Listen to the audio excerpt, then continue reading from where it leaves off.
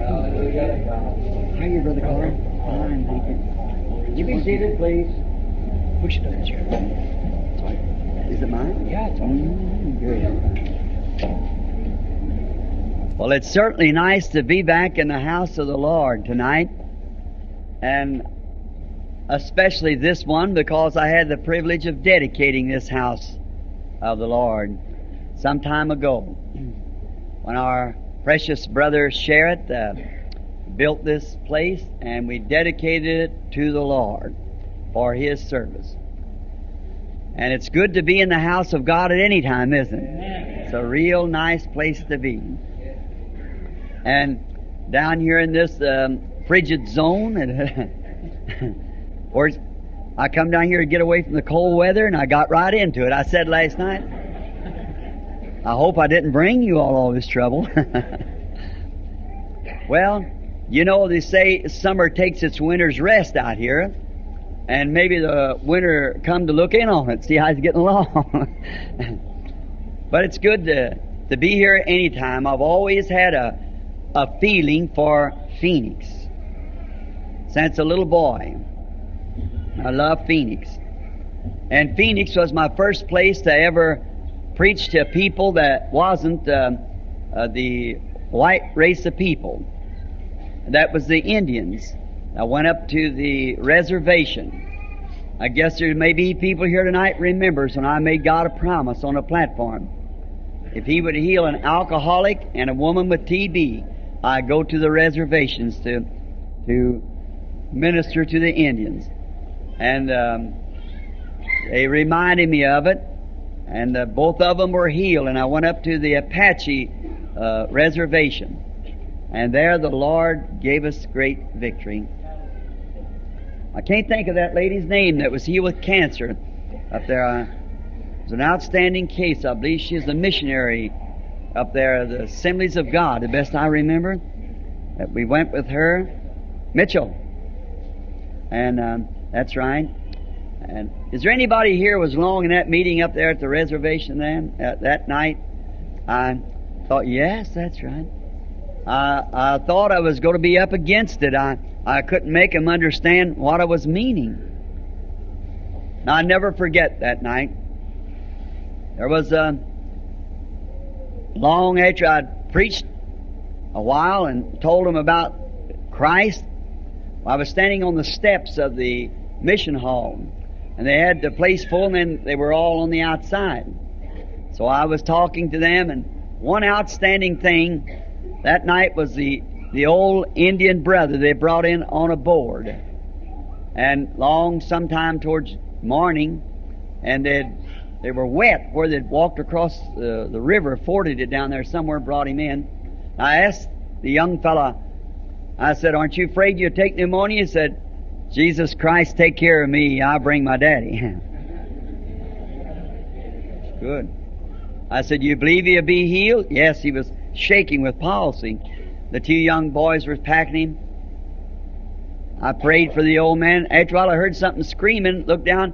The old man had the board on his own back, going around waving at everybody. Just simple faith to believe. That's all it takes. Remember that night? A sweet old Indian woman. She had long braids of hair hanging down, and she was on crutches. And they were very home constructed. They like broomsticks with a piece of board over the top of them, like a 2x4, and then wrapped rags around. And really, the next one to come was, she was in line coming from the inside of the building, but there was a little young Indian boy, very strong looking little fella. He was beat all the rest of them in to get in the line. And the poor old thing was trying to get her sticks out, and she'd seen 2 or 3 healings before she'd got in the line. And I thought when she looked at me, and great big deep wrinkles, and tears cutting down through those ditches in her cheeks, I thought, somebody's mother. I never said one word to her, never prayed for her, anything. She just looked up at me. And as she did, she just handed me the crutches and walked on away. Just that simple. My son is trying to gear me up here. Can you hear that better? I read a story today about a pig being taken to the sanctuary, and I guess you noticed it. Now that feels better anyway.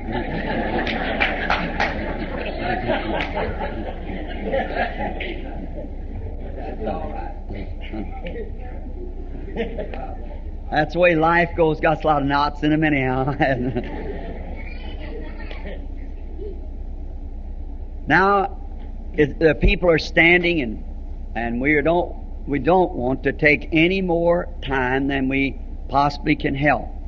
And you're such nice people, I would just like to talk a long time to you. And we're here now in visit with the Full Gospel Businessmen's Fellowship. And the original convention is being held over at the Ramada, beginning the last part of, let's see, what is the date? 24th through the 28th at the Ramada Inn. And there's going to be some marvelous speakers over there. Brother Oral Roberts and many others. And we always have a good time. That when the people come together like that, we have a great time at this Ramada Inn. It might be that Brother Oral and I might hold a healing service over there. You think that would just be fine. So we never have had one together. I don't know what he'd think about having one, he and I together, but I'm willing. If he can stand it, well, we'll try. And then pray for the sick people. And we haven't been holding healing services. If you've noticed, we haven't been giving out prayer cards or nothing because of the congestion of the small churches. You know, when the people, you can't hardly get the people in and out. And then when you do, it causes a conglomeration of mixing around, and the fire marshal wouldn't appreciate that. So we just kind of omitted the healing services so far in the meetings, and just been trying to bring a simple little gospel message and your presence and cooperation with me, your prayer for me encourages me to be here, and I hope the little messages encourages you to continue on living for Christ. And I notice many times the people come from one church to the other, and that gets us all acquainted, and we just get as real chummy with one another. And I like that. We might as well set together here in heavenly places, because we're going to that kind of a place where we'll be together in in heaven. There was a little line of criticism I got the other day in the mail. It might pass it on while we're kind of adjust their feeling. Any minister knows you have to say something, kind of adjust yourself to the audience and the audience to you. There was a businessman packed the article in the businessman's voice of a little, I think we're just going to call it a vision. And it was a little different usually from visions I had. I'd been taken from where I was at up, it looked to me much further than the roof of that building, and there I was in another place where I seen all those who had passed on. Many of you read the article, of course.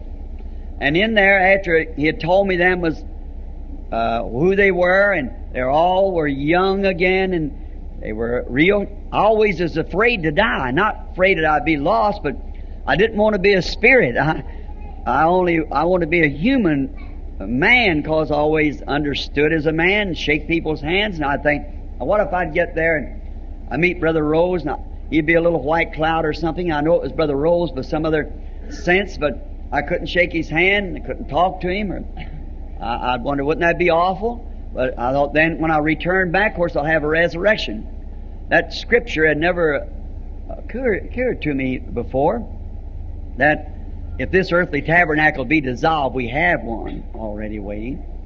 So that morning I'd gotten up, and I was thinking, boy, you're 50 years old. If you're going to do anything for the Lord, you better hurry up. You're going to be too old after a while. And all at once I was caught up into this place and could look back and see myself down here. Never had that experience. Many times I've had visions of seeing myself standing somewhere, and then, oh, if you don't understand it, you'd think you'd lost your mind. You're here watching yourself there, and then you leave here and you're in yourself there. It's maybe way back years ahead and so forth. It's hard to explain. You can't explain it. You can't explain God. You've got to believe Him. See? If you can explain it, then it's no more faith. You just have to believe it. And after He had told me, seeing all these people, and they had bodies, they couldn't be sin, a man and women. Those women were hugging me. And they were women, but there were no possibility of ever being sin again, because, see, the glands of our bodies will be changed there. We're different sect now, because that's for reproducing the world and our marriage to bring children, but then there'll be no more need of that. There'll be no more children born. We won't have sex glands in the new world. See? Not at all. But yet, the woman will be woman, and the statue, and so will man be man. But there will be no more male and female among them in that way. And them glands won't be in, so there'll be no way of all for Satan to ever play another trick on them. So, in that, I noticed these women run up and throw their arms around me and say, "Our precious brother, I am so happy that you are here." And it was amazing. All of them young, all the most prettiest women, long hair, dresses long, like robes, white, silk-like robes, and how pretty they look. And then here come brethren, just in the most handsome man I ever seen. Looked like all of them about 20 years old. And their eyes sparkly, they just every ounce of man. And I wondered, and they were picking me up and hugging me and saying, "Our precious brother." I wonder how. I looked back down and could see myself down here, yet laying down. Well, I thought, that's strange. And then I asked, there's a real lovely lady come up, threw her arms around me and said, "Oh, Brother Branham, we're so happy you're here, our precious brother." I looked at her, she went away. And the voice that was talking to me said, "Don't you recognize her?" I said, I do not. Said, "She was past 90 when you led her to Christ." And there she was, the most beautiful thing I'd looked at in the way of a woman. And I said, "No wonder," she said, "precious brother." See? Now she can never change no more. She's that way for eternity. I said, "I want to see Jesus." Said, "He's higher than this. Someday He will come. And you'll be judged by the gospel that you preached, because you was the leader." I said, "Well, will Paul have to be judged by his crowd?" He said, "Yes." I said, "I preached the same gospel he did. Just exactly the way he said it, that's the way I said it." And then millions of voices screamed out, "We're resting on that." Then a strange thing happened. I used to have a little saddle horse, and I called him Prince. And how I loved that little old horse. I used to ride him every morning before school and run my traps. And I seen this little old horse come up to me and lay his head across my shoulder and nicker. I patted him. I said, "Prince, I knew you'd be here." I felt something lick my hand. It was my old coon dog. He put me in school. He furnished my clothes, hunting. I said, Fritz, I know you'd be here too." Then I felt something happen. I was going back. I was wrote in the Christian Businessman's Voice, and a minister wrote me the other day. He said, "I appreciated that vision, Brother Branham. It sounded all very good till you mentioned horses. Heaven is made for human beings. There's no such a thing as horses in heaven." Well, I said, I answered him back, I said, "Brother, I never said I was in heaven. I was asking where Jesus was, and He was still beyond." I said, "But if it might help you a little, in the book of Revelation it says when Jesus left the heavens of heavens, He was riding a white horse. And all the host of heaven was following Him on white horses." So, that was coming from heaven of heavens. And what made me feel so good, when I started to go back, he said, all that you ever loved and all that ever loved you, God has given to you. Some bright day on the other side, it'll be different. You just can't afford people to miss that place. Don't do it. Whatever you do, don't be afraid. There's no need of being scared. There's nothing to be afraid of. Oh, when I thought to come back, it made me sad. Well, I have to go back again. Well, I have to go back to what I was afraid of being. See, and then when we come to the resurrected body, then we will eat and drink. They didn't eat and drink. They had no need of eating and drinking. They wasn't going nowhere, and they wasn't tired. It was just, there's no word that I could use. It was perfect. That wouldn't make it. It's beyond what I call perfect. They just arrived. That was it at that place. And it was wonderful. So, listen, friends, I think I'm in my right mind. And I know it sounds strange, but I've never been able and never tried to explain to people these things. Many things.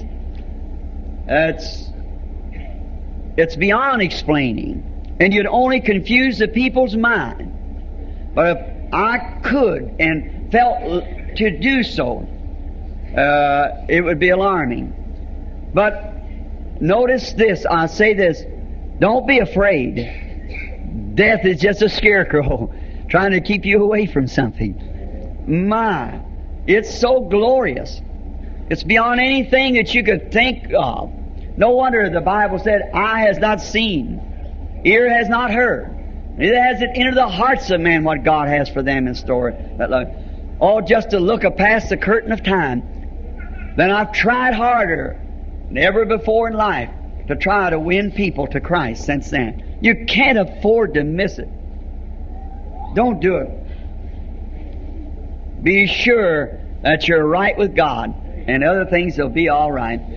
Now, I just got a few notes wrote down here I thought I would speak a little bit tonight from, and I think tomorrow night we're way up in about 20 miles from here or more. Mesa, I believe it is. Macy, is that? Macy. And then the next night at Tempe. And I've got the schedule in my pocket here out of the paper Brother Williams gave me, but I've been pretty busy. I just haven't looked it over yet. Billy just comes and gets me and said, we're going so and so and so and so, and here we go. Then I get over here and he tries to choke me.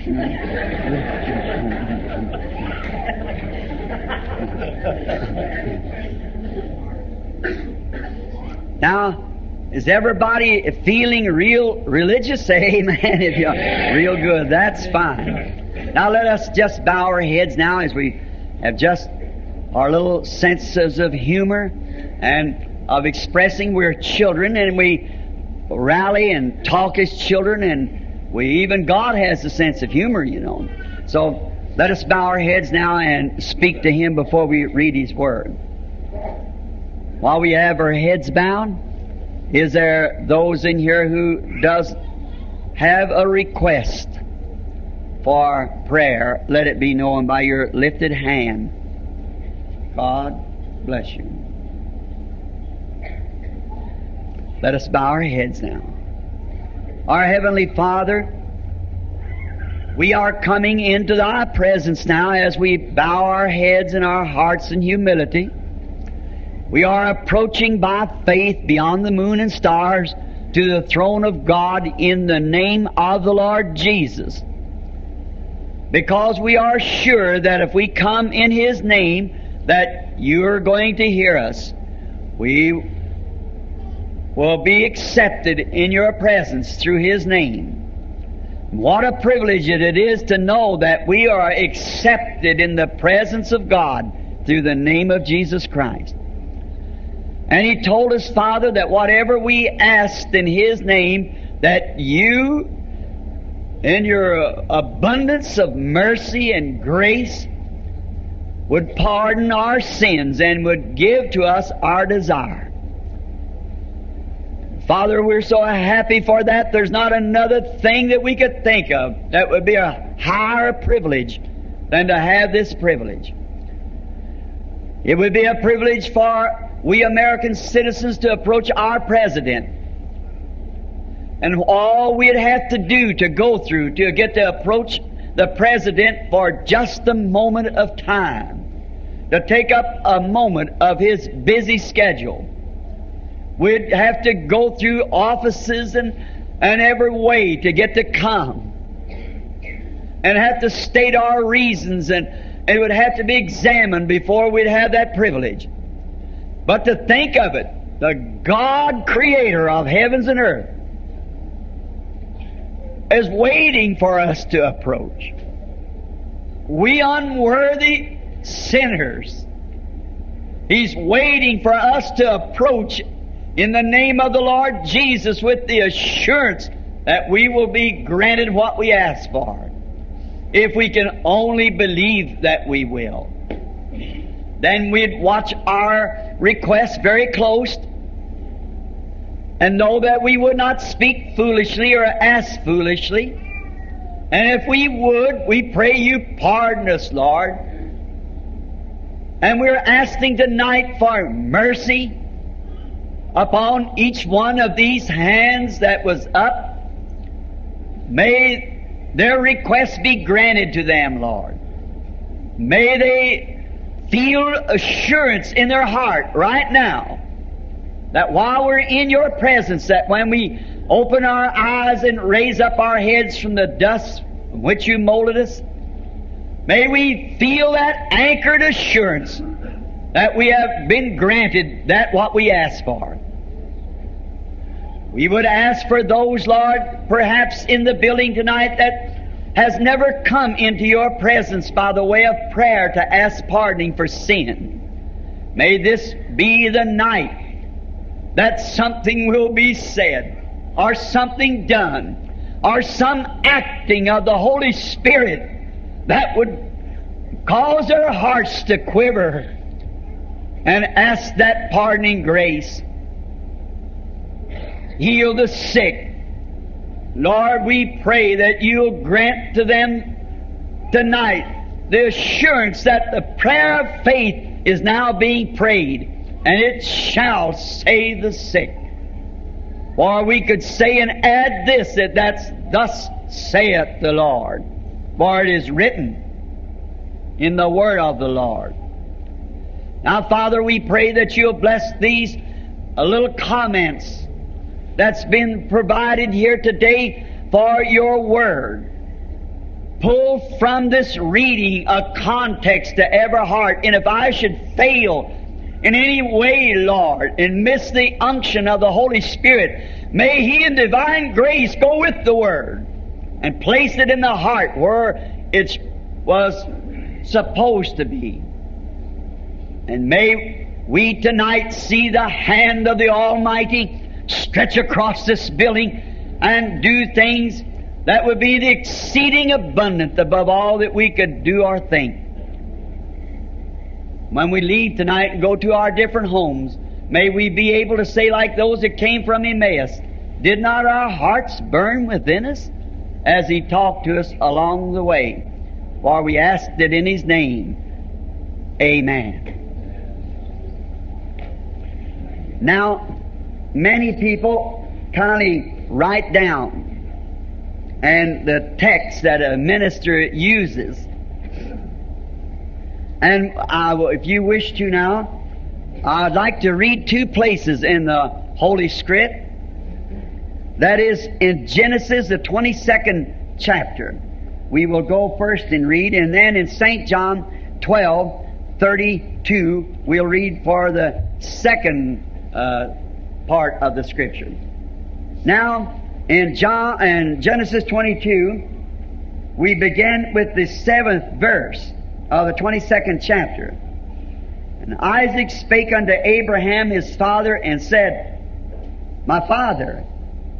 And he said, Here am I, my son. And he said, Behold the fire and the wood, but where is the lamb for the burnt offering?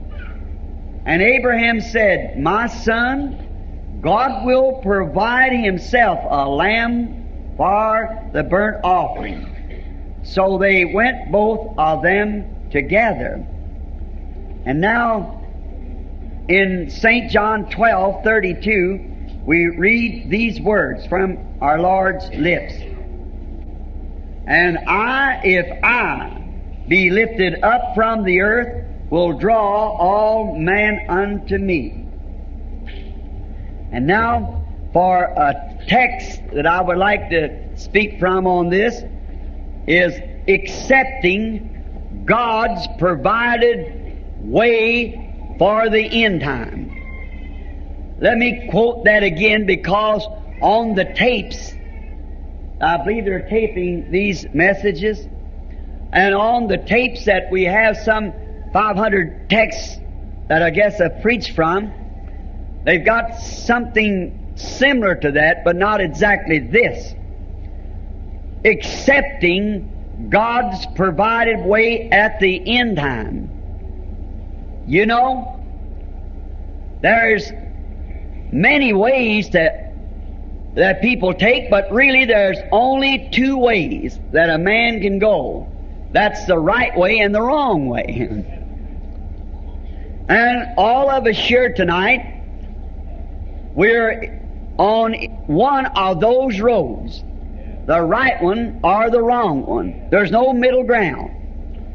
Jesus said you cannot serve God and mammon, meaning the world. We're either right or wrong. And now, if we'll just get away from our own way, is the only way we can get in God's way. And God has made a provided way for everything. He's provided the way. And where we get in trouble is not following that way and injecting into it our own ways. And that makes a perversion. And anything that's perverted is not dependable. So God has a way, and let's just look at some of His ways. Let's take something in nature, because nature was my first Bible.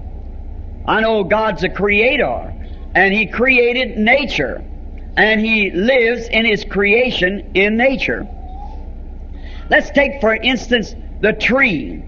I just pulled up under one a few moments ago out there, or Billy did, and the limbs on it, I noticed the leaves falling. Now, we have never been able, and we never will be able, to find a better way for a tree to hide its life through the winter than God's provided way for it to hide its life. Now, what if we tried to manufacture some other way than the regular provided way for the tree? What if every August or September in the land, especially where I come from, the north, if we would have to go out to the apple orchard and get some kind of an instrument and place it into the tree along about August after the apples are ripened, and pull the life out of the tree and take it into a good warm place and keep it through the winter, the sap life out of the tree, and place it in a good warm container and keep it till spring, and then inject it back into the tree. You know, that would never work. It would never be so. And to try to do it would only kill the tree. But God has a way to take care of that life through the winter. God made a way, knowing that winter would come on the tree. He made a way for it. I had the privilege of leading a 75-year-old infidel to Christ for that not long ago. Mr. Wood, a neighbor of mine, and he was a Jehovah Witness by faith, and he had a boy that was crippled, had a leg drawn up under him, and his wife, I believe, belonged to the Anderson movement of the Church of God, and they come to Louisville, Kentucky, where they lived out at a little place called Crestwood, about 30 miles from Louisville. And at the meeting there at the auditorium, they seen a girl that had this here disease that she's turning to chalk or stone. And she had already paralyzed her way above her hips, that she hadn't moved for several months. And it come from her feet. She was prayed for one night, and the next day she was running up and down steps just as hard as she could go. And Mr. Wood brought his son. Of course, he never got in the meeting, and immediately after that, I was taken overseas, went over for our Lord, and on the return, I was having a meeting up at in Ohio, and he brought the boy named David, and he was sitting way back, almost a half a city block, and the Holy Spirit came in and said, "There is a man here tonight." And he and his wife sits way back in the back. Never saw him in life. And said, "The man name is Wood. He is a contractor. He has a crippled boy that had polio that drawed one limb up under him. But thus saith the Lord, the boy is healed." Him not being used to such, the boy sat there for a while, and after a bit, his mother said, "David, why don't you try to stand up?" And when he stood up, the leg was as normal as the other. The man sold his business and moved over next door neighbor. Oh, he's such a lovely brother. The other morning when he knowed I was coming out here for extended time, he's about daylight when I left home, there he stand out on the street crying like that, hitchhiking like he's going to go with me. And he hugged me and went on down the lane. Such a wonderful brother. He's been a real chum to me. We were down in the state of Kentucky squirrel hunting about 3 years ago, and it got real dry. And if any of you Eastern people know what a gray squirrel is, Houdini, the escape artist, is an amateur to him when he's scared. So I love to hunt them. So we hunt them with .22 rifle. And we'd hunted, I was on my vacation about 2 weeks, and we've been camping out, and it was very dry. And you can just walk to the woods and break a leaf, and that little fella, oh my, you just can't see him. He's gone. So Brother Wood said, "Brother Branham, I know a place down here that's got deep hollers." How many knows what a holler is? Oh, what part of Kentucky are you from? That's what they call it down in Kentucky. Down here, I believe you call it a canyon or something, where the water goes down the branch. And you get in those deep places, and it's still damp, and you can walk and not make noise. He said, but the old fella is an infidel. And oh, he hates preachers. And I'd only been in the country once before, and that was in a meeting. And I said, all right, you go. You know him? He said, he knows my dad real well. I said, let's go ask him, because we're not doing any good here. And we went over in his little truck and up through the woods and down over the hills, and oh my. Finally we arrived at a little place, and there was two old men sitting under an apple tree. It was about the 20th of August. And so he got out of the truck, went over, and he said, my name is Wood. Said, I'm Banks Wood. He said, I wonder if it would be all right if we hunted on your place. He said, are you Jim Wood's boy? Now, his daddy is a reader in the Jehovah's Witness, or he was. And the whole family come to Christ, everyone by visions, everyone tell him just what would happen, and it did just that way. Oh, how I wish I could stop and tell you this, that family story, how they come in. Every one of the children in the kingdom of God now baptized with the Holy Ghost.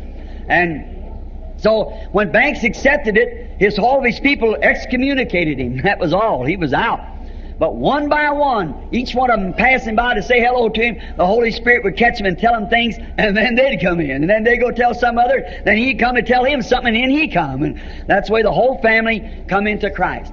And so when we got he got out of the truck, and he said to the man, he said, are you Jim Wood's son? He said, yes. Said, Jim Woods is an honest man. Yes, sir. Help yourself. Hunt where you want to. He said, thank you. Said, I brought my pastor along with me. He said, Woods, you don't mean you've got low down enough to have to carry a preacher with you wherever you go. I thought it was about time for me to get out. So I got out of the truck. I walked around. Oh my, you brother Hunt, my hunting partners, I know you're in here. And how bloody and dirty and whiskers about that long, you know. Hadn't had a bath for 2 weeks. So I got out of the truck and sidled over, and he looked me up and down 2 or 3 times. I guess he thought, some preacher. I said, how do you do? And he said, how do you do? And so Mr. Wood started to introduce me as his pastor. And he said, before he got a chance to do it, the old man said, well, he said, I'll tell you right now. He said, I'm supposed to be an infidel. I haven't got much use for you guys call yourself preachers. I said, yes, sir. All right. I said, that's to opinion. And he said, well, you know, I'm an infidel. I said, don't believe that'd be worth bragging about. Do you think so? He said, well, I reckon not.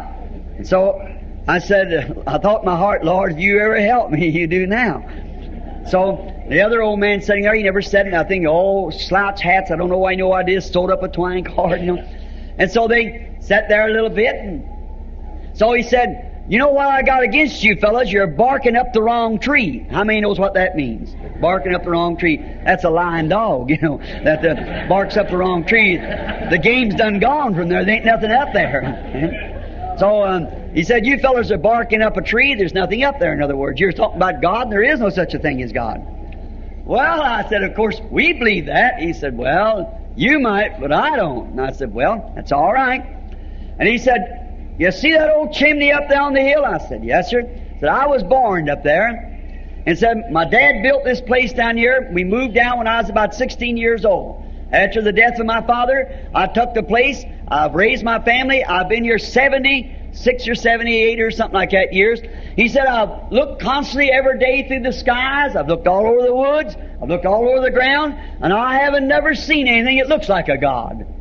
I said, well, that's too bad.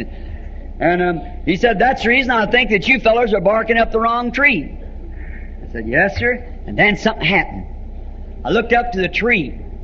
I looked down, and there's apples laying on the tree. And I said, you mind if I have one of them apples? He said, help yourself. The yellow jackets are eating them up. You know what yellow jackets is, I'm sure.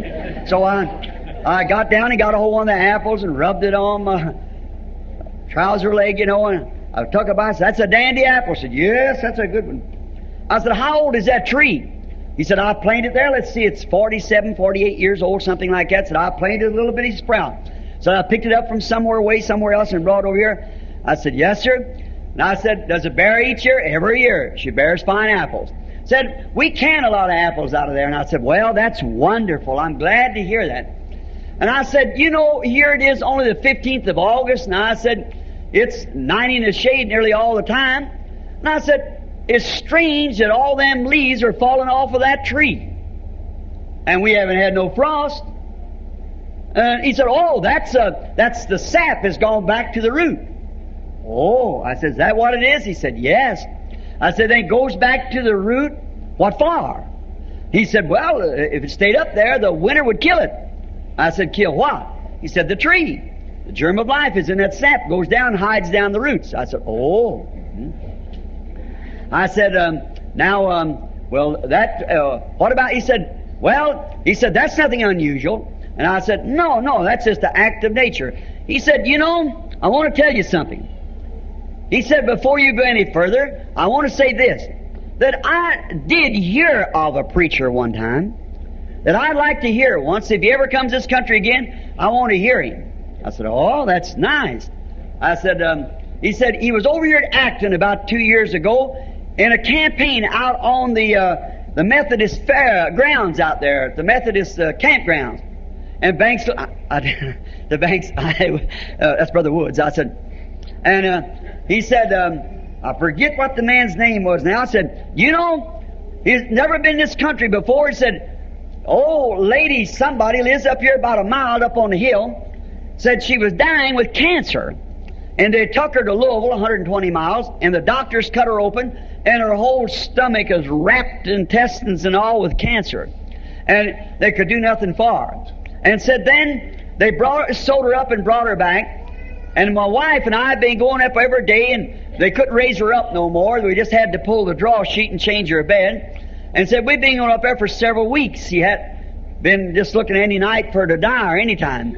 And said, her sister lives back over on another creek. You know, that's where you name down there. It's not a road, it's a creek. Over on another creek. I heard somebody laugh. It's full of Kentuckians in here. Well, I was born on what they call Little Rennicks down there. My grandpa lived on Big Rennicks that empties into Bumshell. Bumshell Creek comes right down Little Rennicks and runs out down by the Casey's Fork and runs right on into the Cumberland River. Now, that's just across Greenbrier Ridge. That's where my mother was born, up on Greenbrier Ridge. And he said, this woman lived over on another place, and said, that's about 20 miles from here. And she come that night and was sitting way back at the back of that campground, and said this preacher, when he was up on there, he prays for the sick, and said he was telling the people about who they were and all about. Said this woman got in late, and she didn't get one of them cards that they were giving out. And said this preacher turned around to her and told her, said, you know, you lady sitting back there, you are so-and-so. And tonight when you left home, you put a little handkerchief in your pocketbook with a blue figure in the corner of it. Said, and you've got a sister named so-and-so. And said, she's dying with cancer of the stomach. I just saw it in a vision. Now, take that handkerchief and go lay it on her, and thus saith the Lord, she'll be made well. He said, and the lady, that night we heard the awfulest noise up on the hill. I thought they had the Salvation Army up there. He said, about midnight, and we thought the old lady died. And he said, you know what? Me and my wife went up the next day to see if we could offer comfort early in the morning. And there she sat at the table with the coffee pot and just pouring coffee, and her husband was eating half-moon fried apple pies for breakfast. I mean, knows what the half-moon apple pies are. You know, I'm at home now. That was just, I love them. And I like sorghum molasses on them. And I've looked all over this place for sorghum molasses. And if I get back here again, I'm just going to bring me a bucket, because I just can't hardly get along without it. And you know, I use a lot of them because I'm kind of a Baptist. You know, I don't believe in sprinkling them cakes. I just baptize them all over real good. And so I pour the molasses on them heavy. So then, he said she was eating it. I thought, this is it. I said, now you don't mean that. Well, he said, go right up there and see for yourself. She said, it's been 2 years ago, and said she don't only do her own work, she does a neighbor's work. Now see, he was preaching to me then. You know, my mama used to say, give the cow enough rope, it'll hang itself, so that's about right. He got his own foot in his own mouth that time when he said, go up there and look. I said, now look, sir, you mean the doctors cut that woman open and found her with cancer? That's right. And I said, and sewed her up, and then you mean to tell me that man over there 15 miles from here saw that woman and told exactly what would happen when they laid the handkerchief on, and that woman got over that cancer? Said, go right up there. I'll tell you how to get there. I said, no, I'm taking your word. I said, I'm taking your word. I said, yes, sir. Yeah. I said, eating this apple all the time, chewing it. I said, that's a fine apple. I said, I want to ask you a question. What made that sap leave the tree and go down into the roots? Well, he said it had to preserve its life for the winter. I said, then next spring it comes back bringing you another bunch of apples. Right. And I said, now, I want to ask you something. What intelligence runs that sap? Say, here, it's fall.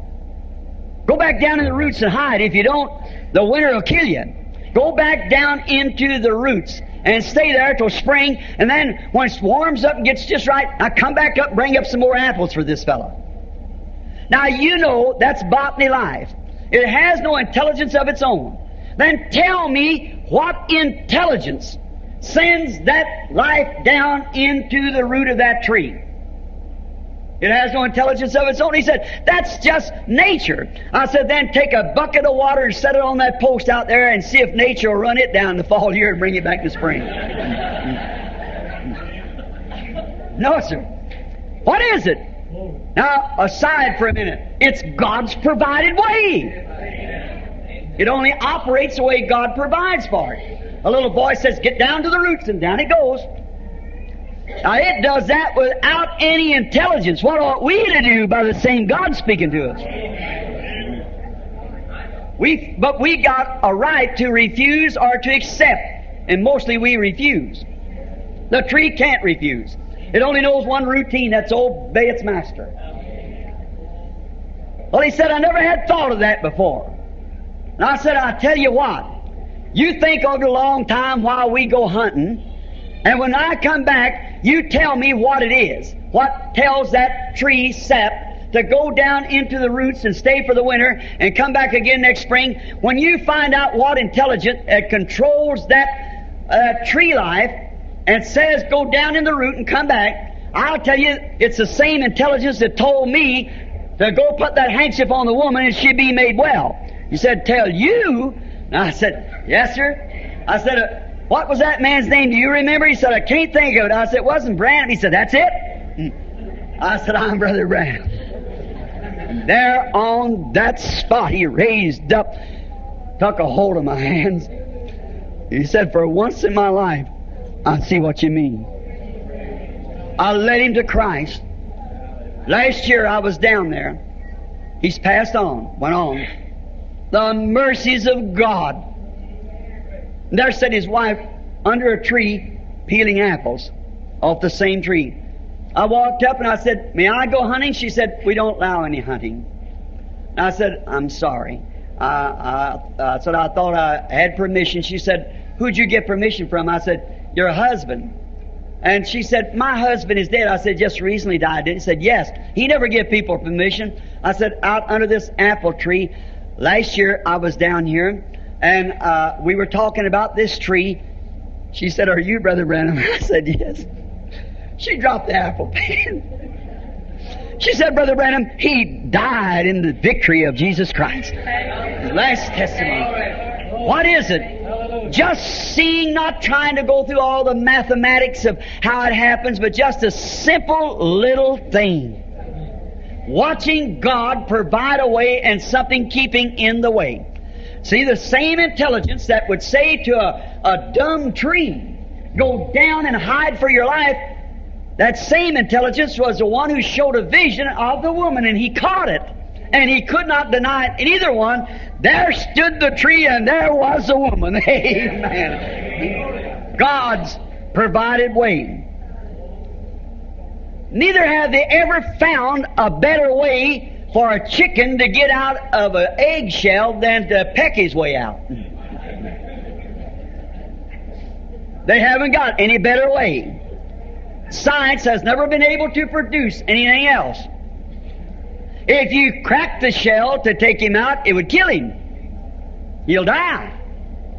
He must follow God's provided way in order to live.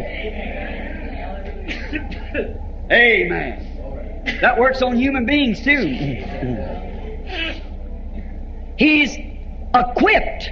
Did you ever notice a little chicken, when he gets out of the shell, he's got an extra little beak up on his shell, a little white scratcher. And the little fella in there, just as life begins to come, he begins to nod his little head. What does that do? That little scratcher scratches the shell and makes it thin. As he gets a little more life, he begins to hammer with that little thing. And after he's already out of the shell, he don't need it anymore, so it just drops off.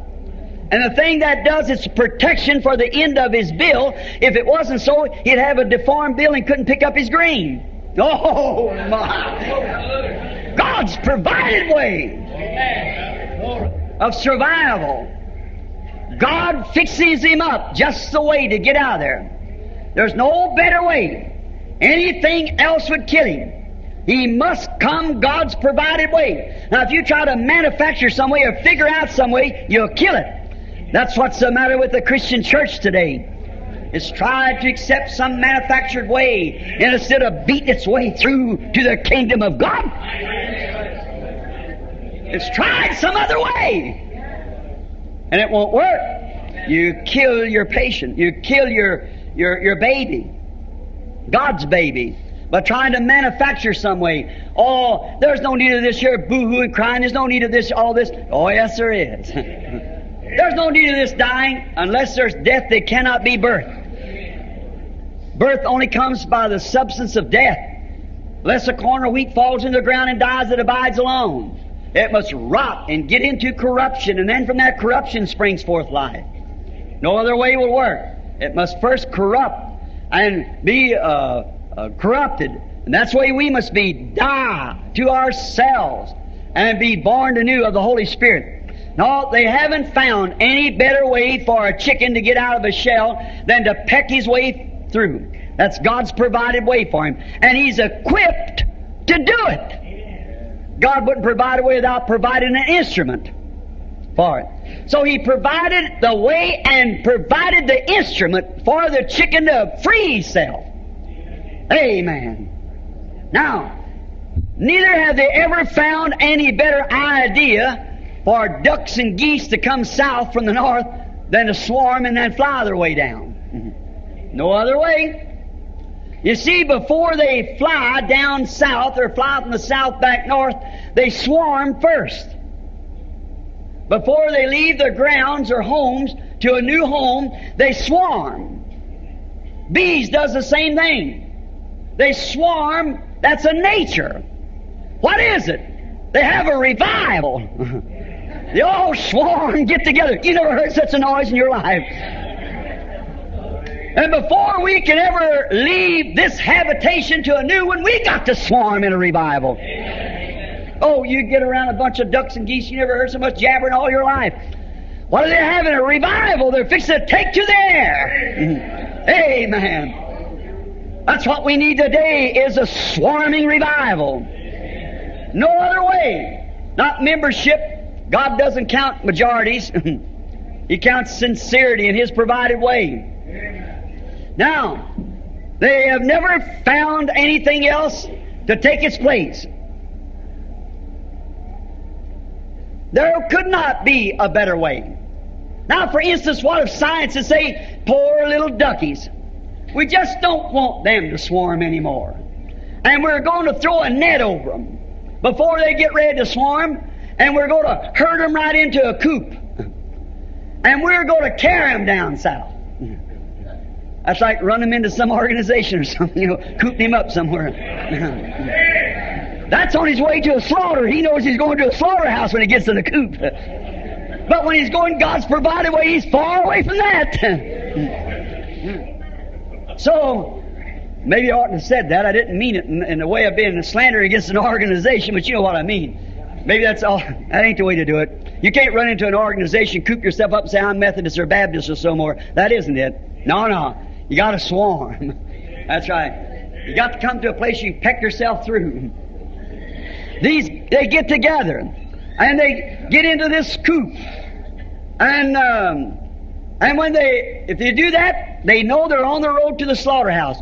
But now what if you could put them all, herd them, and put them into a cage, and pack them down south, turn them loose, then before they get ready to swarm, then throw a net over them. We don't believe in days of miracles. See? You little ducks, you can't fly no more. That used to be for ducks of another age. As long as God makes a duck, He makes them all the same. And if God makes a way for a duck to go, that's the way all the ducks go. And you know what it would do? It would finally kill that duck. He'd be so soft, his wings wouldn't grow out right. He couldn't fly no more. Just like his barnyard cousin.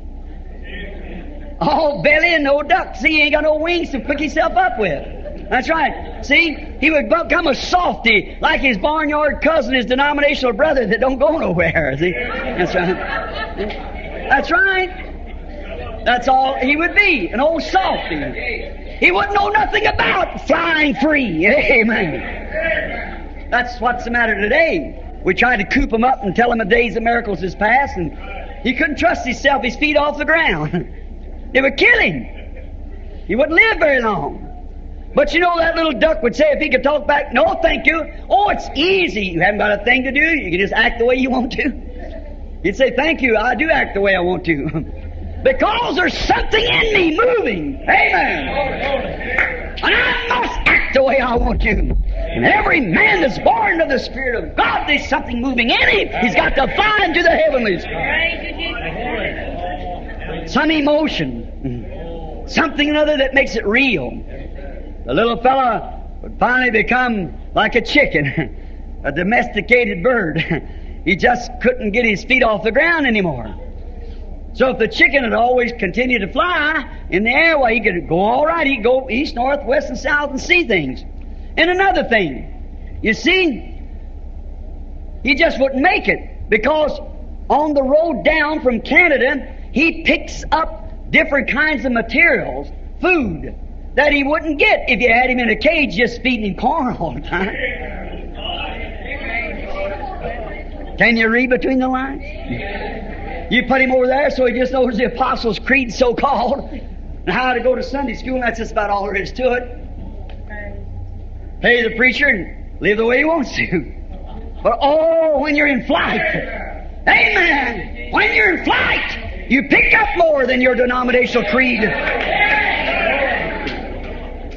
You pick up the vitamins, the spiritual vitamins that builds a body that's solid, full of muscles, with wing feathers that can lift you up off your feet and show you things that is to come. The Holy Spirit, when He, the Holy Ghost, has come, He will show these things to you, reveal these things to you that I've told you, and will show you things that is to come. Yes. No, you couldn't coop Him up and take Him. It wouldn't work. No, if you coop Him, He's headed for the slaughter. Neither could man ever choose a better route than what he can. You might go and say, now, Mr. Duck, I'll tell you something. You're going the wrong route. You must go over here, reroute yourself. Go down the coast over here. It's better than going the way you go. It just won't work. No, they think they know a better route than God's provided route for them, but they know. Or could you choose a better leader from them than the God-provided leader God has given them? And man will never be able to choose a bishop or an organization or anything else that will take the place of the leadership of the Holy Ghost to the church. There's not another thing to do it. God's provided way. God provided a way for them. A leader, an inspired leader. And that leader is inspired. Well, I've watched them many times. When I take an early hunting trip, going for sheep or something, you have to go early up in the mountains. Haven't had even frost. Maybe up there a little snow will cap the mountain. That cold wind will sweep down across the mountain. There's a natural-born leader among them. He'll run right out on that lake like that and honk 4 or 5 times, and there the swarm comes. Yes, sir. They all know him. They know him by the way he honks. Oh, my. You know what I was speaking about last night, the gospel trumpet. If it gives an uncertain sound. His sound don't give he doesn't give an uncertain sound. They're real ducks. They know the sound of a duck. What if you just put an old guinea out there, or a turkey? His honk wouldn't sound right. They know the sound of a leader. And the church ought to know it. Having a form of godliness, deny the power thereof. From search, don't let them lead. Heady, high-minded lovers of pleasure more than lovers of God. Truce breakers, false accusers, incontinent, and despisers of those ducks that does fly. See what I mean? They know their gospel sound. My sheep know my voice. A stranger they will not follow. God always proves it right. Notice. Now, they cannot you cannot choose them. What if you went out there and you said, oh, wait a minute, little ducks. You're certainly wrong. Here is a fine big drake. He looks kingly among you. And you know what I'm going to do? I'm going to pour a little water up on top of his head, and I'm going to inaugurate him. I'm going to make him kinged up. And I'm going to put a crown up on him and dress him a little different so you all know him. Always follow this fellow here because he's cultured. Turn him loose on the pond, he could honk as much as he wanted to. Every duck would turn his back on him. Because he gives an uncertain sound. Yeah. But let that little duck that's been chosen of God to be the leader. Let him honk and watch them all swarm to a revival. Where the carcass is, the eagles will be gathered. He knows all about it, see? So, he has a provided way. And the ducks know the provided way. Too bad that man doesn't. All right. But that's the way it happens. Now, all right, if he is the inspired leader duck, he'll bring them to God's provided place for them. And if we had only listened to what the leader says, the Holy Spirit, he'll bring us right back to the Word again. That's God's provided way. Along the road, we don't eat creeds and denominations and wild weeds. There's certain duck grass and stuff that we have to eat, the ducks do going down. And there's food that the flowers of God, heavenly bound creatures eat along the road, and that is, man shall not live by bread alone, but by every word that proceeds out of the mouth of God. See? That duck, leader duck, will lead them to God's provided place, just as straight to Louisiana. Well, one of these others wouldn't know where he's going, get up there and circle around. I was reading in Life magazine about 3 or 4 years ago, where there's an old gander started with a bunch up there, and he claimed he was a leader. And the first thing you know, they wound up over in England, have never got back yet. Trying. So they have to watch what kind of a duck or gander they're following. So they say over there in England, that's Canadian honkers too. And they get over there in England and all around swarm, but they don't know which way back. It's too bad the church played a whole lot of that too. Followed off in a place they don't know how to get back. Say, well, I understand it. Grandma said her grandma said that they used to have healing services in the church. That's days of miracles is past. Let somebody lead you off on the wrong track. Better follow God's inspired way. Notice, this little duck, no one has ever been able to route them any different. They know that little leader will lead them just exactly to God's provided place. And how does he do it? By his God-provided instruments. He's got his antennas out all the time. Like we ought to have, catching the Spirit. Our spiritual antennas. Now we find out that he'll go up in the air, way up in the air. He's got his antennas out. He knows the kind of food that these little ducks has to live on to make this flight. So when he picks up something way down on the ground, you'll see him soar off, and down he comes. The whole group will come right down. Just have a gastronomical jubilee, and he'll clonk up in the air, and he'll go again, straight on towards the south. That's right, God's leader. God's leader for the ducks. That is right. And I want to say something else. You know, they have never been able to scientifically find a better way for a baby to get what he wants besides crying for it.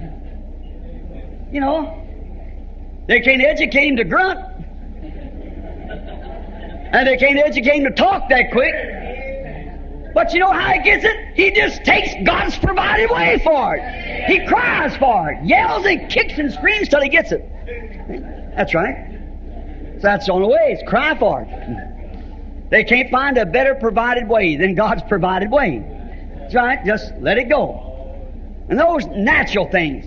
I stopped here not long ago in Germany and was speaking to a large group of people.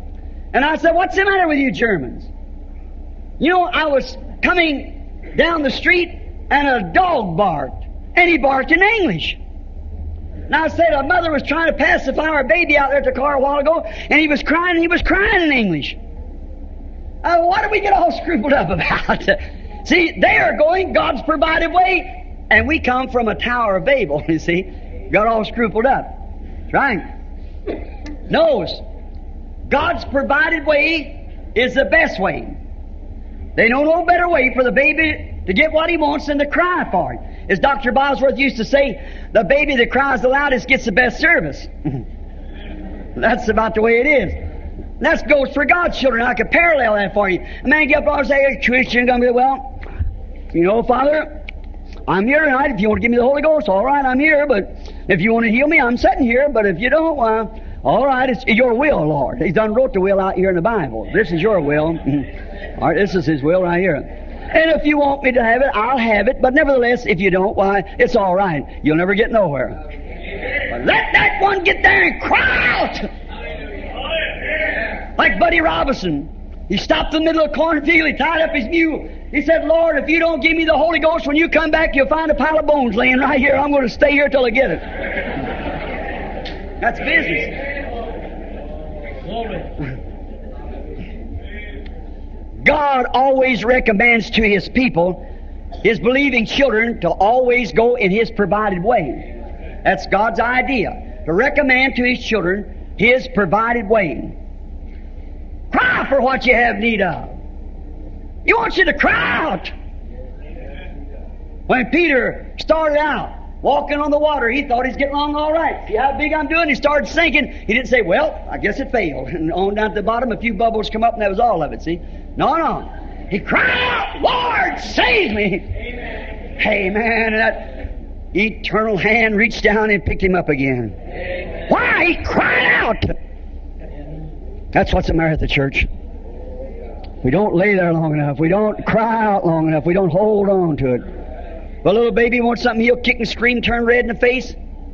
We're afraid we'll take the, what is it called, mascara out of her face or whatever it is, that paint. You get what you want from God, you'll take it off anyhow. So you don't have to worry. You mess your hair up, but that don't make any difference. No, sir. Now, God don't expect us to come to Him with some intellectual speech. I remember I tried that when I tried to get saved. I'd go to write Him a letter and put it in the woods, because I know He'd come through the woods and tell Him I was ashamed of myself. And I didn't want to do it. And I got down there to pray, and I said, now let's see. I seen a picture one time that they held their hands like this. I said, Mr. Jesus, I wish you would come here a minute. I want to talk to you just a minute. I'm listening. Nobody, I said I did it wrong. All right, Mr. Jesus.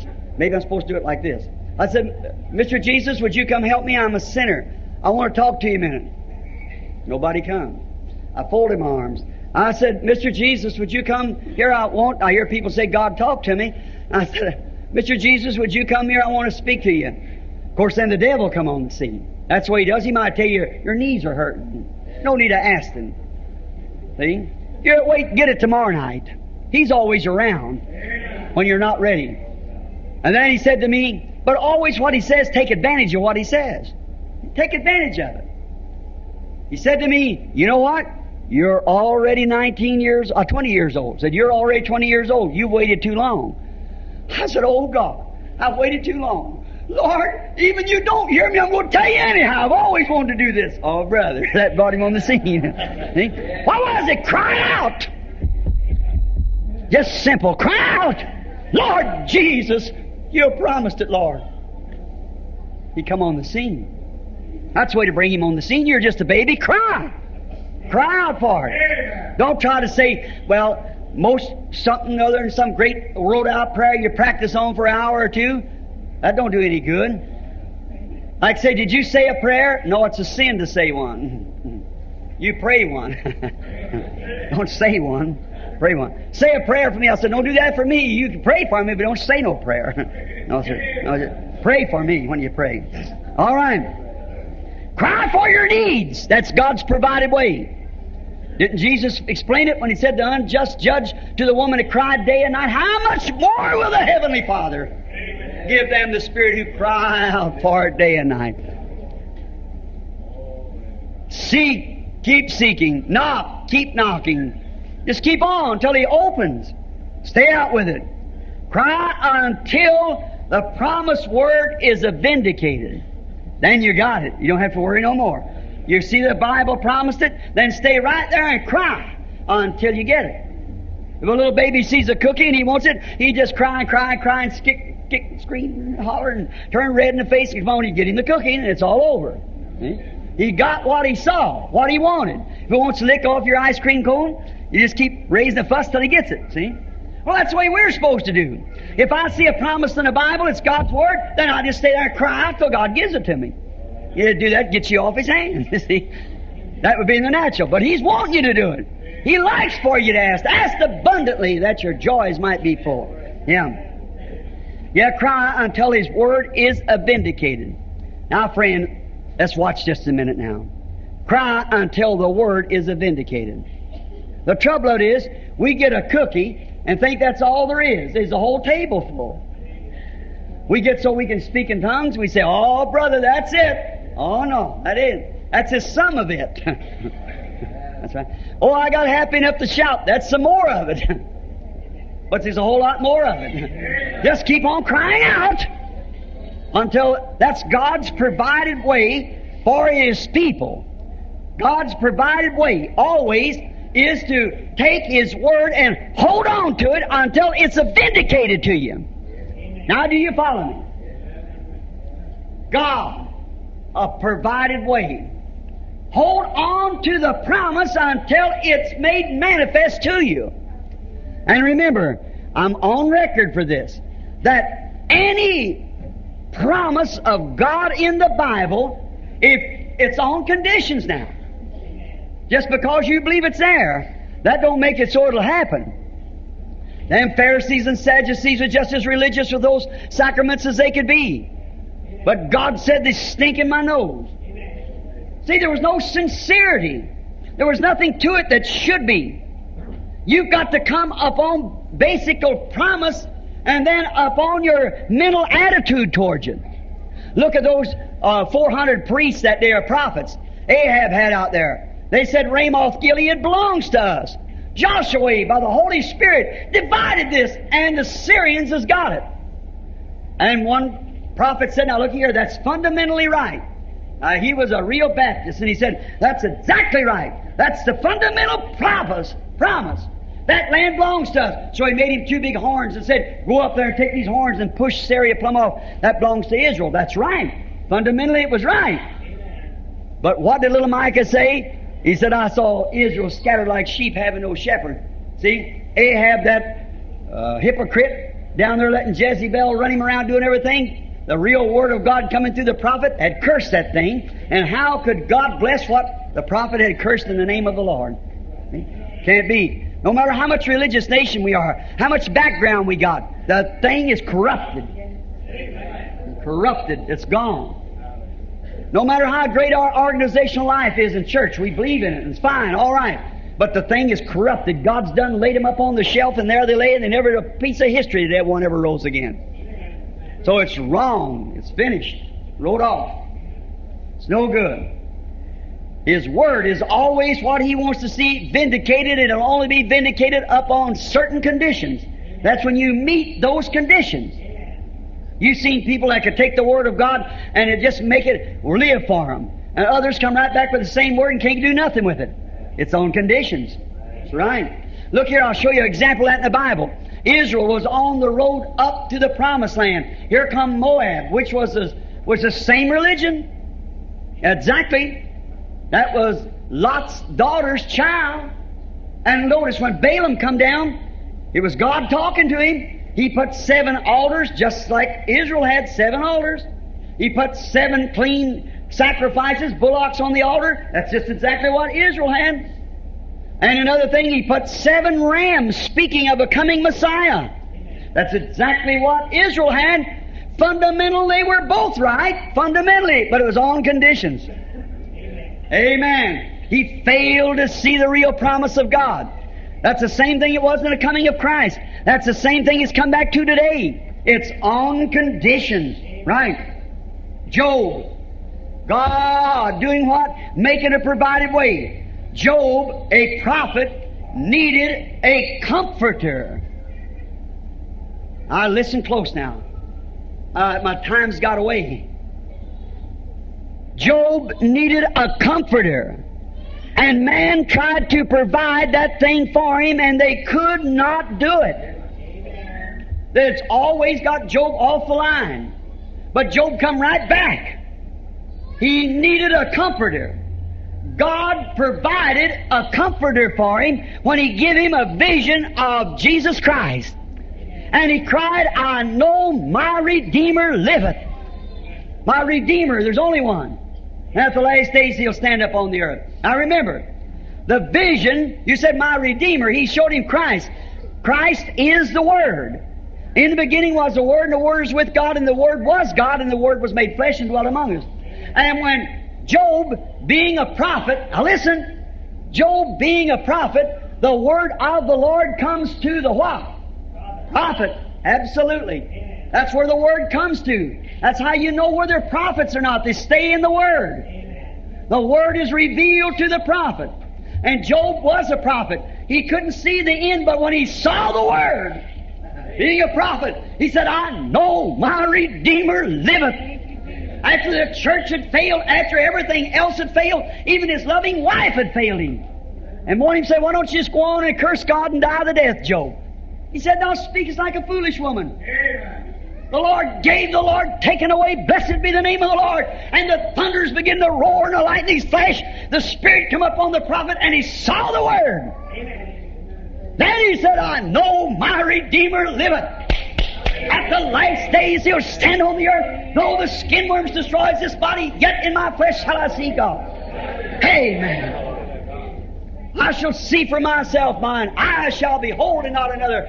We brought nothing into this world, and it's certain we take nothing out. The Lord gave, the Lord taken away. Blessed be the name of the Lord. What a comforter. He asked for a church member. God gave him a vision. He asked for the bishop to come give him comfort. The presbyter. God gave the prophet a vision. That's what he needed. Israel needed a way out of Egypt. They needed some way, some military strength or something to deliver them out of the hands of the Egyptians. God provided a prophet with a vindicated original word. Moses. Is that right?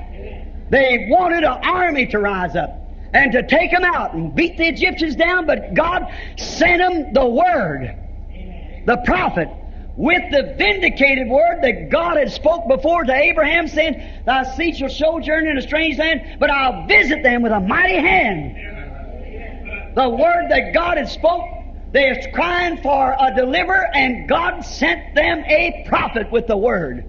God had a provided way to tell the difference between the believer and the unbeliever. And God, now some of them said, well, now if the plague falls, we'll just go to the hospital. If the plague happens to fall, you know what we'll do? We'll go get Dr. Jones. You know how to take care of it. It didn't work. Yet they were smart. Well, if the plague falls, we'll just go down beneath the ground in a cave and shut the door down. That won't do one bit of good. We'll stay in a house and put a mask over our face and put some disinfect on it. Didn't do a bit of good. God made a provided way. Yes. And it was what? The blood. God provided it as simple as it seemed to take the blood of a lamb and sprinkle the door. Yet God said that was His way and He honored it. All out from under the blood died the firstborn. When Noah needed a provided way to saving of his household, God had him to construct an ark. They might have built mock boats. That's what people think today. But you see, this was a special boat. They probably had boats then, the same as they got now. But this was a special boat. It was listen to me now, it was a God-constructed boat. And a church today is the same way. It's got to be a Bible-constructed church. My experience is not to be the best member in the church, but an experience that's constructed by the Word of God. These signs shall follow them that believe. God-constructed experience. The only thing that's going to take me up, the only thing that's going to take you up. Anything's going to lift above that, I don't care how many I come say, look, I'm a good Methodist, Baptist, Presbyterian, or a Pentecostal. That won't mean one thing to God. It's got to be God-instructed, and that's the Holy Spirit by the Word. And the Holy Spirit will never instruct anything but the Word, because it is the Holy Spirit. Man moved old, wrote the Bible by the Holy Ghost. God's provided way. Now, Israel needed a provision, and God gave it to him and separated the believer from the unbeliever. The same thing is today. The believer and unbeliever separated. Moses, I've got to skip a lot of notes now, but Moses, a faithful servant of God. Now listen, old-timers. Some of you like me that's getting way up in their years. Listen! Moses had served God faithfully. He'd put up with all the chatting and all the Dathans that raised up and said, say, these other men is prophets besides you. You're not the only pebble on the beach. And he knew he had God's message for them. Impersonators raised up. Moses just said, God, what can I do? And he said, separate yourself. I'll just swallow the thing up. Take your rods and go in there and see which one buds. I'll show you who's priest, who's prophet. And Moses had served the office faithful. Then when he got old, 120 years, he'd walked faithfully with God. All these 40 years in the wilderness, stood all kinds of persecutions of nations and people constantly. And then he come to a place to die. He needed a place to die. God provided him a place on the rock. Oh, God, let me die there too. Upon the rock. The rock was Christ, you know. God provided a place for Moses to die. That's where I want to die. Let me die in Christ. And then when he was dead, his body laying up there, he needed pallbearers. So God provided pallbearers, angels. Why? They was the only one could take him where he was going to. God provided the pallbearers. That's right. I am depending upon the Holy Spirit, upon the Word, the promise. Not take you out for a nice big burial. They did the rich man that way, but he lifted up his eyes in hell. Not about a fancy burial. Don't make any difference. I want to take God's provided way. Them that are in Christ will God bring with Him when He comes. That's the provision. God made His faithful prophet a place to die. Enoch, after walking 500 years with God, and God told him, Enoch, you're not going to have to die. You want to come up home. Are you homesick, Enoch? He said, yeah, Lord. I'm homesick. Said, have you walked in the pest house down there long enough? He said, yes. Said, all right, just start walking. Enoch needed a ladder. God gave him a highway. That was God's way for him. Provided him a highway upward. He just went right up like that. He didn't have to straighten it all. Just run right up. And the Holy Spirit behind him lifted him right up. He went right up the highway of holiness. Right into the kingdom of God. Elijah, after he had condemned bobbed hair and painted faces for all his life, that Jezebel, the first woman, her and the renowned president of that time, who put a poor example before the people and got them all carried off, and actually he thought he's the only one preaching that, and he just carried the thing every way, and he done so much he was getting tired. And he wanted to go home. And you know God was from above. He needed a rope to climb up, to come up to heaven, but God sent him a chariot with 2 horses hitched to it. That's God's provided way to take him. He might have been looking for a rope, but God sent a chariot. That was his way. Joshua, and at the end of the road, that was Elijah's end. That was Noah. That's all the time the end. Now, Joshua, when he come to the end of the trail through the wilderness, watch. He needed a bridge to cross over Jordan into the promised land. God, he needed a bridge, but God's provided way was a power. Not a bridge, He sent a power, and He helped the river back, and He walked across on dry land. Amen. That was God's provided way, not a bridge. Amen. He had a better engineer, so He just sent him power. Pushed the water back until he walked over on dry land. Daniel, for the cause of God, was thrown into a lion's den. He needed a fence, but God sent him an angel. Amen. What a difference. That was God's provided way. He needed a fence, but God gave him an angel. What a better fence it was. He always gives you better than you ask for. Always. He needed a fence, God sent him an angel. The Hebrew children, they needed some water to put out that fire, but God sent them the 4th man. That's all they needed. He untied their hands and talked with them, and they walked out without the smell of fire on them. They needed water. He sent the fourth man. The wise man up at Babylon, up in India. They know that something is fixing to happen. They know the king was born. And they needed a compass. God sent them a star to lead them to the king. See, they went God's provided way. I can just imagine some of them saying, say, Belzar, you know, you're a great man. Did you bring your compass? He said, no. Well, how are you going to get there? I'm going God's provided way. That's the way. How are you going to get there? God's provided way. What is it? That star. That's it. That's God's provided way for us. They needed a compass, and God gave them a star. The world needed a Savior one day, and God provided His Son.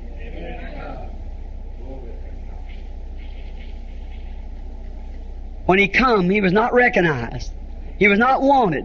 They said they wanted a Savior, but when God sent it in His way, they asked for a king. God gave them a baby. They wanted a mighty man to stomp out Rome. God gave them a little crying baby in a barn. See? But it was God's provided way. But they didn't want it the way God wanted to send it. They wanted it the way they wanted it. See? So therefore, they went into chaos because they didn't accept His way. There were some that did. This was the birthplace of the church, was at Pentecost. After Jesus had commissioned them to go into all the world and preach the gospel to every creature, these signs shall follow them that believe. He had told them what to do. Told them to go up to city Jerusalem and wait. They needed a charter. They needed a charter. They wanted to draw up a creed. God give them the Holy Ghost. They needed a denomination, but God give them a spirit. What a difference, how God does do it. The Holy Ghost was God's provided way to lead the church, not a bishop. The Holy Ghost. That was their charter. And from that day to this, it's been ever true born again child's charter. The Holy Ghost. Now, after 2,000 years, friends, we're closing. Now, after 2,000 years, man is determined to have his way.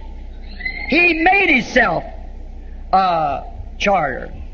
He made himself a man-made ethics.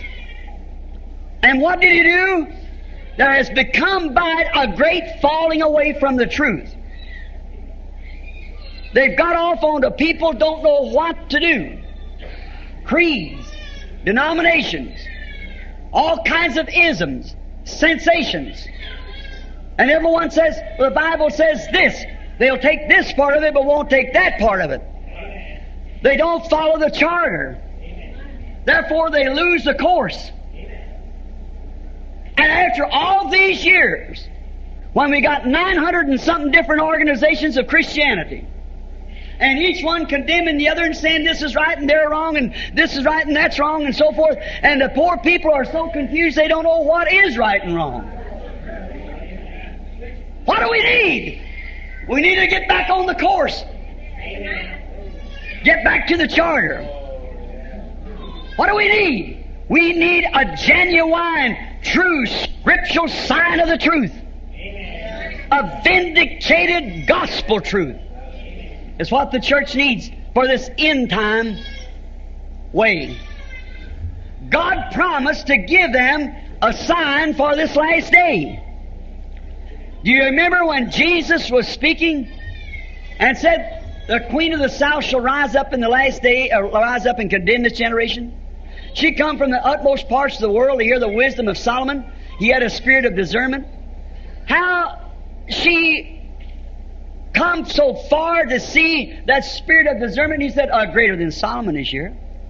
He said, also, as in like the prophet Jonah. Jonah, as he was in the belly of the whale for 3 days and nights, so must the Son of Man be in the heart of the earth 3 days and nights.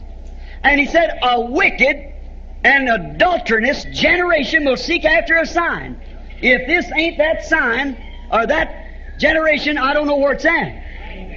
A weak, wicked, church-going, adulterous generation. They would seek after a sign, and he said they would get it.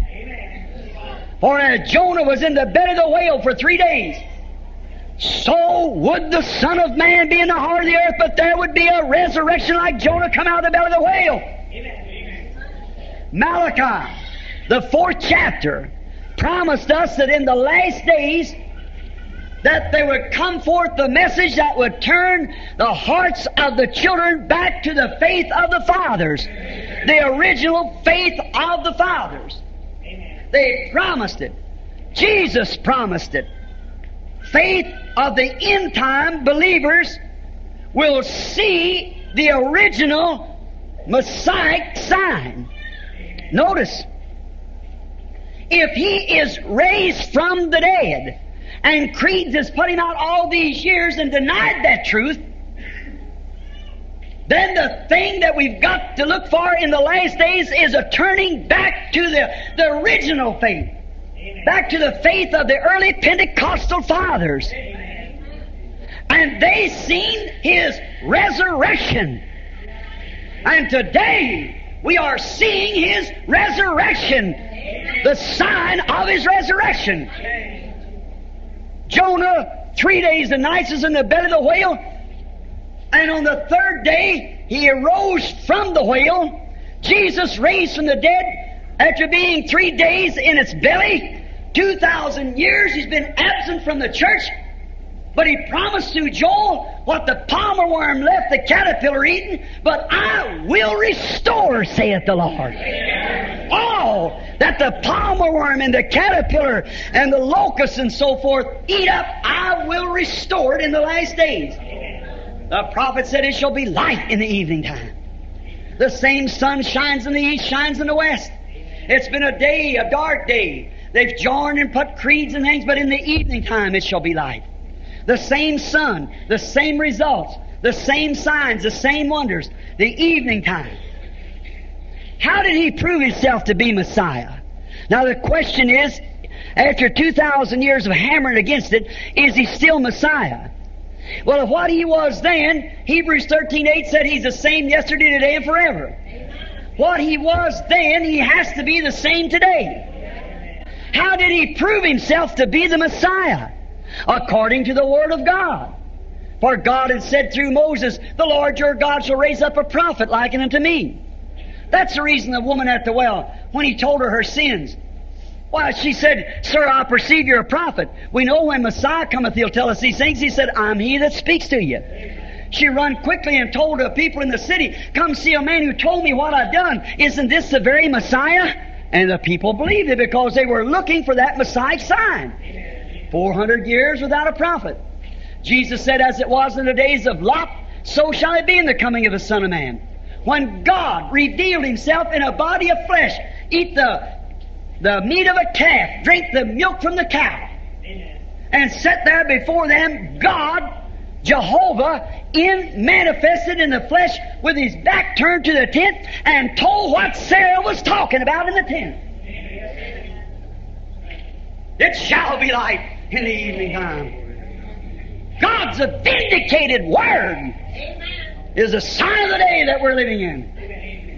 It shall be light.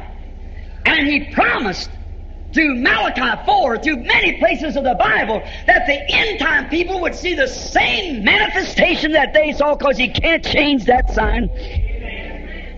He's promised it. Now we heard Him speaking in tongues on Calvary. We've seen Him doing all the things that He did do. We've seen the apostolic church back there at the beginning, how that apostolic church, the moves that they made, we see it turning right back into the church again here in the last days. What is it? It's God vindicating. Just like He did to Moses, like He did through the ages. He has provided a way that we might not be deceived. Amen. That we would know. Jesus said in John 14:12, He that believeth on me, the signs that I do, the works that I do, shall he do also. Amen. That'll be it. Now, if He died, and He's dead, then them works cease. But if He lives again, then His works continue on as it was. Amen. For He's the same yesterday, today, and forever. Do you believe that? Amen. Listen, let me say this. Jesus proved He was the Messiah by the Bible signs of the Messiah. He proved it. He was. Now may God let me prove now that He still is the same. You believe it? He proved it. He was. He proved He was. May I, by the grace of God, prove He is. He proved He was. Now let's prove that He is. That's exactly what He promised. That's what He said. That's the way He told it. And these signs shall follow them that believe. What is it? God's provided way. The resurrection way. The thing that brings a man from his stupidity into the light of the gospel. Brings him from an intellectual brain like some great regime of a machine and humbles his heart before God. Well, you say that man's so smart. Brother Branham, he had 4 degrees. He's got a Bachelor of Art. He's got all this. I don't care what he's got. You'll have to forget everything he learned in order to know Christ. Right? He'll have to humble himself and get away from anything the world did to him. And you learn Christ by humility, believing Him. And it's the evening time. What did I say over here at the beginning? What was it I spoke of here? Accepting God's provided way at the end time. Each one of these men, each time through the Bible, through nature, we see, now God don't take a tree today and make it something other, and then tomorrow makes it something else. No. He makes today the sap goes down, tomorrow comes back another way, and the next time He has them pull the sap out. No, He stays right on course. And each one of these men we talked about through the Bible, God stayed right on His course with them. Exactly by His Word. Not on one of them, but what was exactly on His Word. All through the Bible, exactly on His Word. Then when you say, well, I'm exactly on His Word, then He vindicates that to be the truth. Now, He's still on course tonight. If we'll just believe it. Will you do it? Let's bow our heads.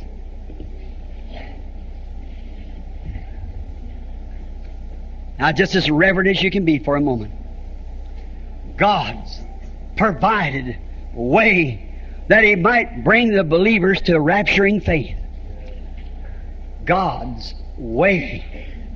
His provided way to bring believers to rapturing faith. Before I make the altar call, I'd like to say this. I feel led to do this. Is there sick people in the house? Raise up your hand. I'm going to ask you to please be just as quiet, sit still, just a minute longer. We'll be out in 5 more minutes if you just be real reverent. I see, when you're disturbing somebody. I've got the whole thing under the control of the Holy Spirit. I must have it in order to do this. God made the promise. It wasn't me, it was Him that made the promise. Now, as far as I know, there's some people here that I know. There's some I do not know. I can actually see about 4 people that I know. And one of them is Brother Williamshire and Brother Rose. I know them. And Mother Sherritt is sitting over at the door. And of course I know her. And here's Sister Williams sitting here. I know her. And this lady sitting right here, about 2 rows in front of me here, she works at a dry goods store and is a friend to the family. I don't know her name. But I believe she's a member of Brother Outlaw's church up there. I think that's right. And then I see Brother Dow, Sister Dow, from Ohio sitting here. I heard Brother Sothman way back there somewhere say amen a while ago. I watched. That's about all that I see and know in here. How many of you that's sick and knows that I do not know you, raise up your hands. And those I know nothing about you, raise up your hand. All right? You just have faith now and believe. Now, if I have told you the truth, God is obligated to vindicate that word to be the truth. Is that right? It's right. Now, that will be the provided way then, according to what I've said tonight. That's God's provided way to tell you this is the truth. Because anybody knows that it's totally impossible. It'd be a miracle that science cannot explain. You can't explain a miracle. It's beyond explaining. And if God should speak in here tonight to one person that would know that I was a stranger to them and tell them what they've done or what they ought not have done or what they will do or what they ought to do or something, just like Jesus did when He was here on earth, He made Himself known to the public that that was a Messiah sign. How many knows that? Say amen. Amen. And the church believes it. That's the only way. The people, when He did that, the woman touched the hem of His garment. He turned around and said, "Who touched me?" Physically, He didn't feel her, but it was her faith that did it. Now, you can have that kind of faith. If you will just pray and say, "Lord Jesus, take away every doubt from me. Take away my doubts. And let me believe this. I'm desperately in need. And I'm coming tonight, for the Bible says that Jesus Christ is a high priest that can be touched by the feeling of our infirmities. Did you know this sign, this miracle, has not been done in history since the death of the last apostle?"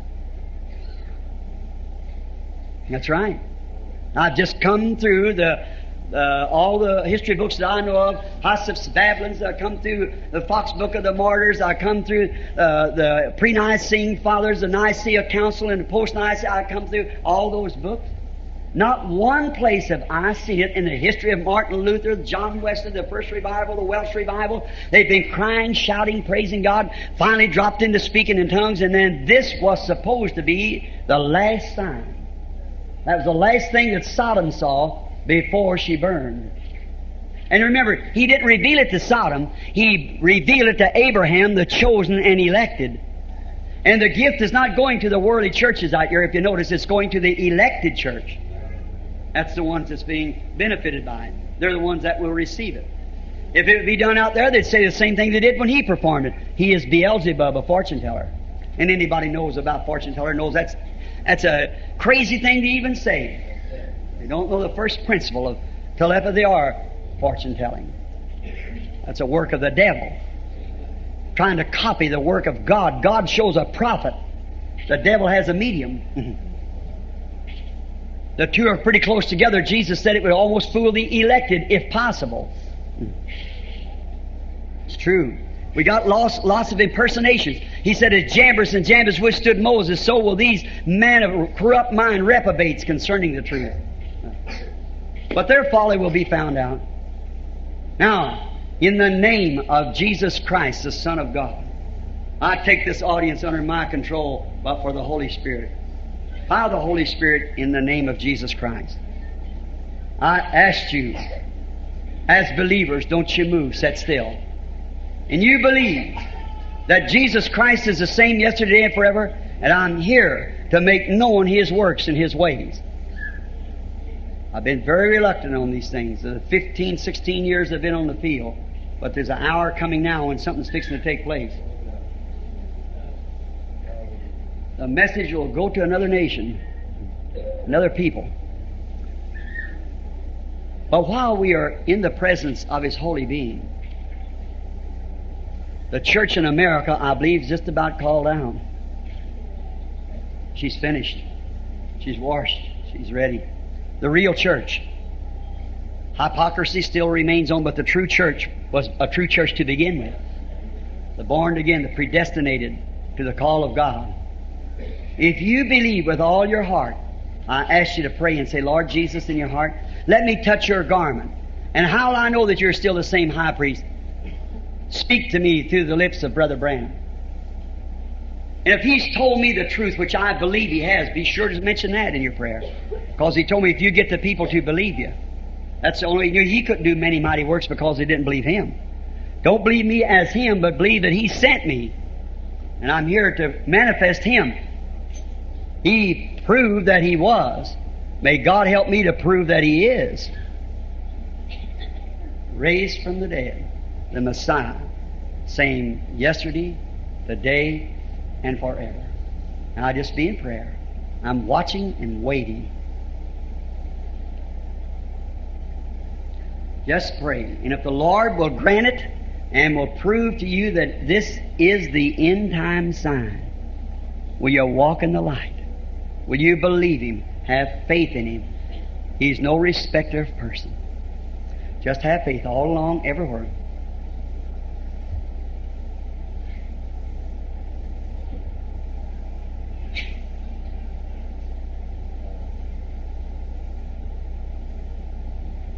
Now, while you have your heads bowed, I'm thanking the Lord. Here is that light that you see in the picture. He's right here in this room now. And I see it right by the side of a woman who's sitting to my right.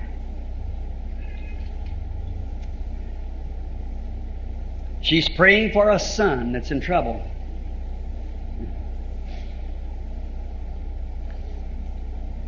Just don't doubt. Have faith.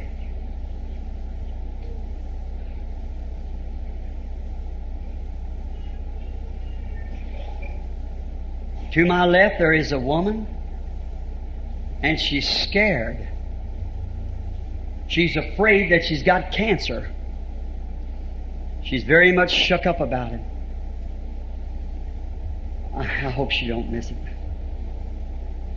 A woman has tried for a long time to press her way in. She's afraid. She isn't from here. She comes from another city. And the city is a smaller city in this, though it lays south from here. It's by the side of a mountain. It's Tucson. The lady's name is Mrs. Back. You believe? Will you accept your healing? All right. Don't be scared of it no more.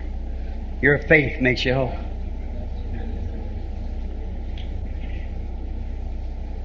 A lady by the name of Mrs. Hershey. Don't forget, God can prove that son innocent if you'll believe with all your heart. Don't doubt. Have faith. Believe.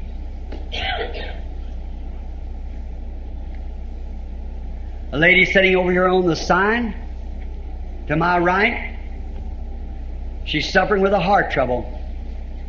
Her name is Mrs. Cloud. If you'll believe with all your heart and accept your healing, the Almighty God will make you well. Will you believe it? Right? You believe with all your heart. A lady way back here, to my right, in the right-hand row, dark dress on. Mrs. Yates, believe with all your heart, and your back trouble will go from you. Oh my. You love Him? You believe Him? Is He the same yesterday, today, and forever? Now, if He proves that, and you see that it's right, and those people will bear record, I've never seen them in my life. But look, now if you will take my word for what I'm saying, if you will believe with all your heart and lay your hands on one another, you'll be healed. If you'll just believe it with all your heart. It's a sign of the end time. Now, put your hands over on one another, you that's going to pray for each other. If you're a sinner, confess your sins. If you're a backslider, confess that you're wrong. If you're sick, confess that you want to be healed and say, I believe you, God. Now, the Bible never said just the prayers of William Branham will do this, but he said, these signs shall follow them that believe. If they lay their hands on the sick, they shall recover. Do you believe that? Now, how many times, how long have I been with you, Phoenix? This is about 17 years I've been coming here. Have you ever seen it proved wrong one time? Has it always been just exactly the way the Holy Spirit spoke it? Through the thousands times thousands, and to the multitudes of times, how many times around the world of all nations and kindreds, tongues and people, it's Jesus Christ, not your brother. And I'm quoting His Word to you. These signs shall follow them that believe. If they lay their hands on the sick, they shall recover. Now lay your hands on somebody and pray for them. Don't pray for yourself now, because they are praying for you. You pray for them. And now let's bow our heads in the august presence of Jesus Christ, who proves Himself to be among us. Now He's your God the same as He's my God. Now you pray the way you do in your church. Pray for that person that's got their hands on you. You pray back for them. And believe on God. Confess your sins. Say I'm wrong. wrong, Lord. I've been a doubter. I'll be no more. I'm believing right now that you're going to heal me. Heal this person, Lord. Heal this woman. Heal this man. Heal this woman. Heal the baby. Heal the young girl, the young boy. Oh, Lord, God, creator of heavens and earth. How can we sit here, Lord? This ought to bring a rapture in faith, a power of God that would sweep this whole audience, Lord, into higher heights and of the glory of God. Let the devil that's had these people bound, turn them loose upon the promise of God that I believe in, upon the Bible that I teach, upon the God who proves that it is the Bible, and proves that He is the God of the Bible. After 2,000 years, He still lives among us tonight, resurrected from the dead, the same yesterday, today, and forever. Upon the basis of His shed blood and His living being presence, after 2,000 years, I challenge the devil with all of his impotent spirit of sickness and diseases. Turn these people loose in the name of Jesus Christ. Come out to them that they might go free. Turn loose that sinner. Turn loose that backslider. Turn loose that sick man or woman. I claim their healing, their salvation in the name of Jesus Christ, the Son of God. Leave them, thou foul, evil, unclean spirit of unbelief, doubt. Depart from this church, from this bunch of people, in the name of Jesus Christ. Amen. I believe that the prayer of faith has been prayed. I want you to do something now. Right where you're at, drive down a post in your mind. Right here on this seat, this night, when I stood and heard the Word, saw God vindicate His Word, prove that it's right. The prayer of faith has been prayed for me. If the devil will ever try to tell me again I'm sick or anything wrong, I'm going to bring him right back to this post. Right now, the prayer of faith has been prayed for me, and I'm saved from my sickness. I'm saved from my sins. I'm a child of God, and I'll not cater to the devil's lies anymore. I am God's free servant. Amen. Will you do it? Say amen. Raise your hand and say, I believe it. Amen. Amen. To me, that settles it. The work is done. It's all over. God said so, and that proves it. How can He do anything else but vindicate His Word? If He'll vindicate it to me, He can vindicate it for you. You believe that? All right, let's stand on our feet and praise Him, man. Give Him all praise and glory. Amen. All right. Glory to God. Thank you, Lord Jesus. We love you. We praise you. We accept these things. We believe that you do it for us now. Thou art our Savior. Thou art our healer. And we love you for it. Blessed be the name of the Lord forevermore. Receive these people, Lord, and let them be thy servants from now on. Through Jesus' name. God bless you.